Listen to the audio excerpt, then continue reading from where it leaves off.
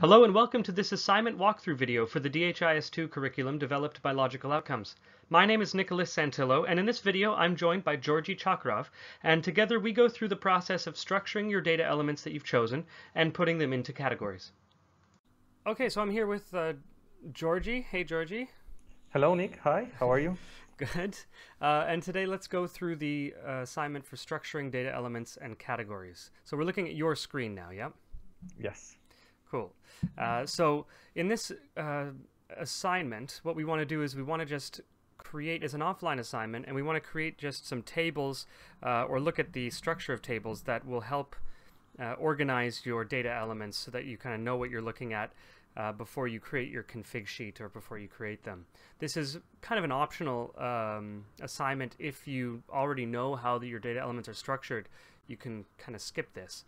But let's scroll down and look at some of these tables that we've developed here, Georgi. Now, Georgi, have you ever worked with these tables or anything like this yourself? Yes, actually I have.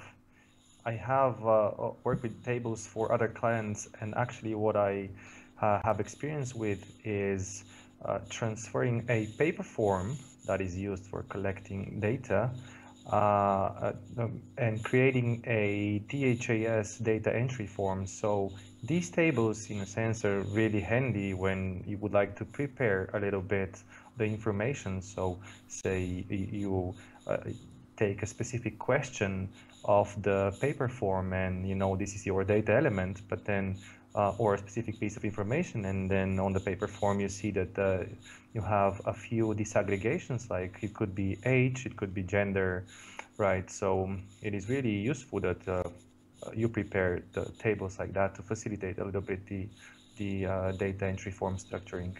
Mm-hmm. Cool. So I guess we really just need to explain what we're looking at here, because then it's up to the viewer or the user to really just fill it out themselves. So in the example, what we're looking at is one data element that's on the far left column there, the number of school-aged children receiving school meals, and that's disaggregated by female or male is how we've decided for this data element. So what we would then do is we would continue one row for each data element that has the same disaggregation, which is female or male. And there's those two nulls under female and two under male, and that's the idea that you might have a secondary disaggregation, for example, age, and then the age would be maybe under 18, over 18 for females, and under 18, over 18 for males, if we wanted to do that. And that's why the template up there on the top is category 1 option A, category 2 option A, and that sort of thing. And then you'd have a new set of 3 columns for each different disaggregation you want. And you could actually, of course, have more than 2 options. You can have 3 or 4 or 5 options if you want to disaggregate by that as well. So do you have anything to add to that, Georgi? No, actually that was quite a good explanation. Thank you. And then the second one, the structuring category combinations worksheet. So we're moving forward into the idea of you have to create category combinations in DHIS2. So one of the reasons to understand how you structure your data elements is also understanding how you structure your categories and your category combinations.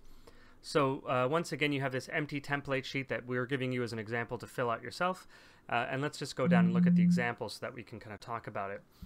At the top row, we see the gender disaggregation. So we have the 2 options, which we'd have to create. And that goes into one category, and then the category combination is just the category of gender, because that's how you, in DHIS2, you have to choose to assign category combinations to data elements or data sets.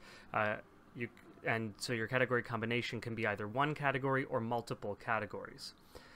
In this case, all of these options are just one-to-one, but you can have multiple categories. You can, for example, have gender and school activity as a category combination that included those first 2 if we wanted. And then looking down at the others, we just have other examples of categories, what you're looking at there. Yeah, facility constructed, after-school activity, type of training. Those are other disaggregations for different data elements that we have in our system at dev.logicaloutcomes.net. and you can see that there's more than 2 options. We have 4 options in one, we have 5 options in the other, and 3 in the other. And this is just a great way to be able to disaggregate, because we might want to see how many facilities were constructed by a certain org unit or anything like that, depending on our data elements.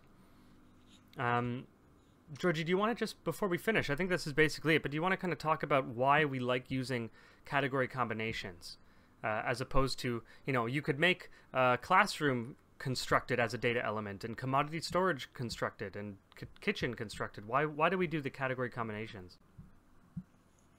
Okay, that's a good question.